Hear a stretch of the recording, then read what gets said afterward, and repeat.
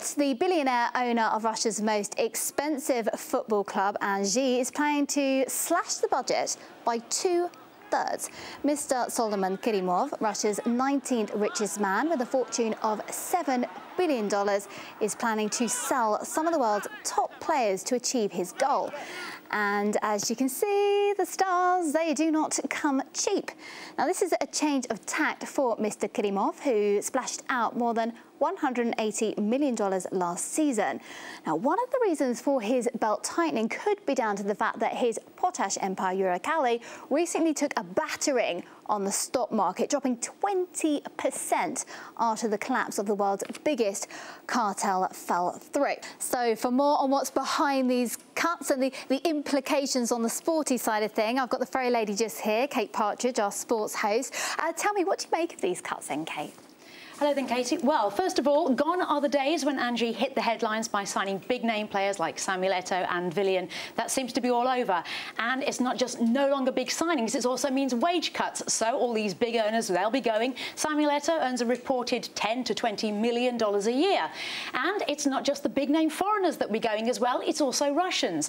The Russian football system means there's a quota, and you have to have 4 Russians on the pitch at any one time.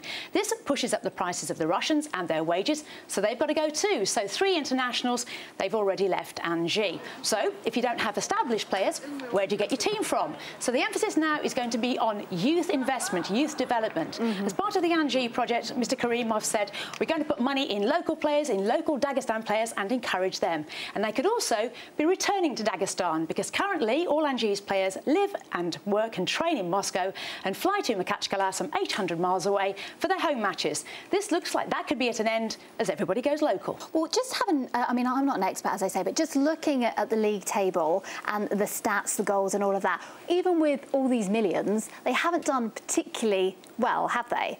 Well, that's only really so far this season. When the announcement came in, 4 games had gone so far, 2 defeats, 2 draws, 2 points from a possible 12, 8 points adrift from the top already, 4th bottom.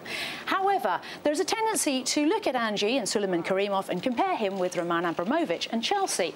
Well, you can't. When Abramovich bought Chelsea, it was an established club, established history, established fan base, everything was established.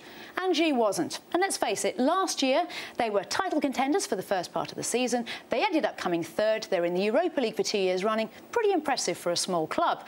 And now they have Gadji Gadjiev coming back, experienced coach, to steady the ship from Kliya Sovetov. It's going to be an interesting season for us, but also for Anzhi. Kate Partridge, thank you very much indeed for your time.